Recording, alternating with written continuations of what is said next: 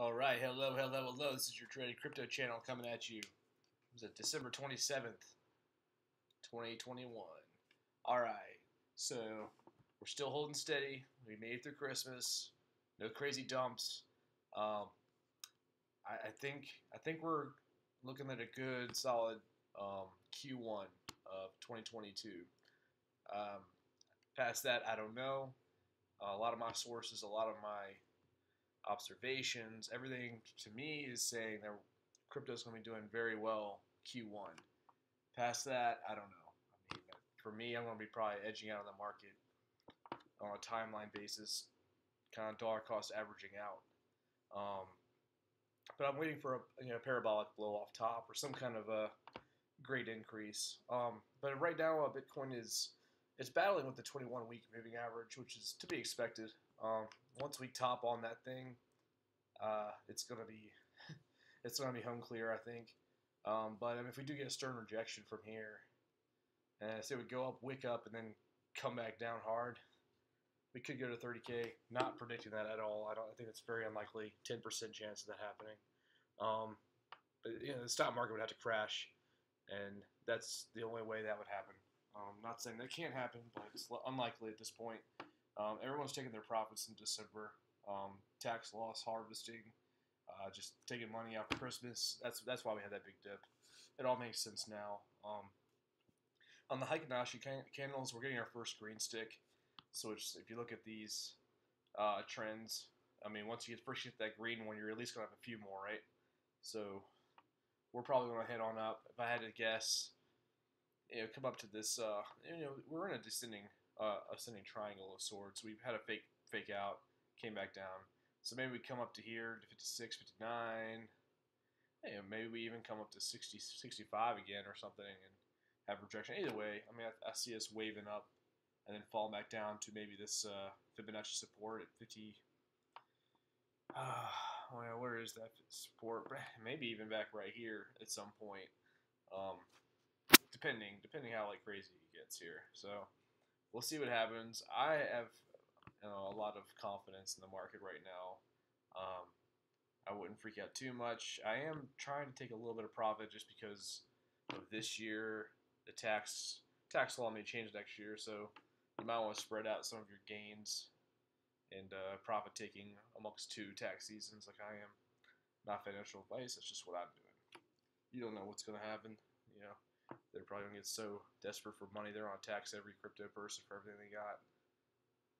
Hope not. One thing I was looking at really curiously, altcoins are bouncing very well. Bitcoin dominance is falling. Its altcoins are really kind of taking the lead.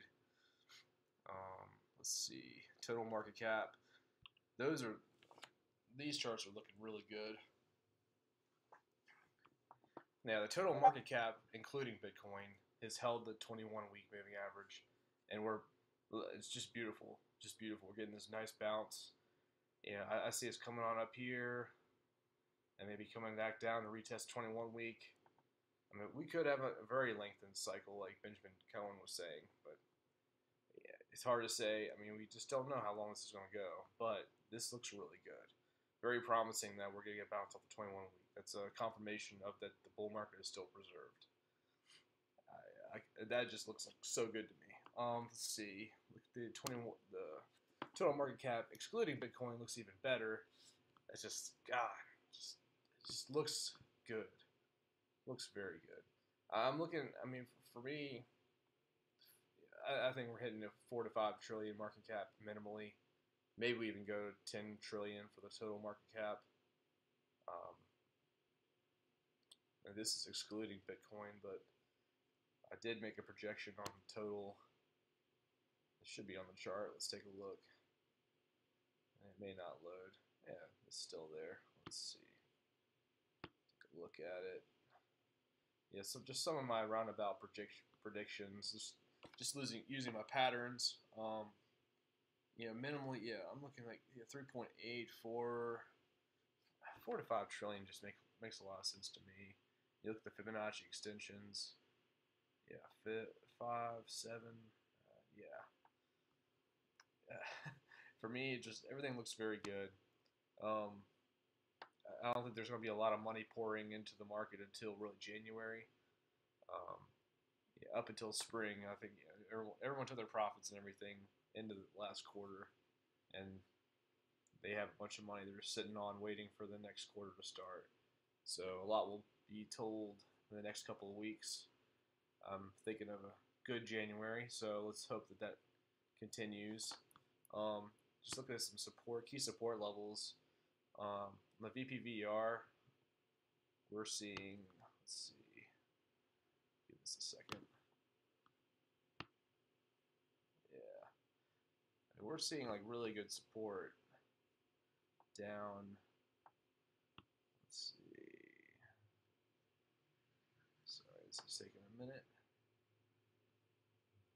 Yeah, I mean, we're really on top of really solid support in the VPVR.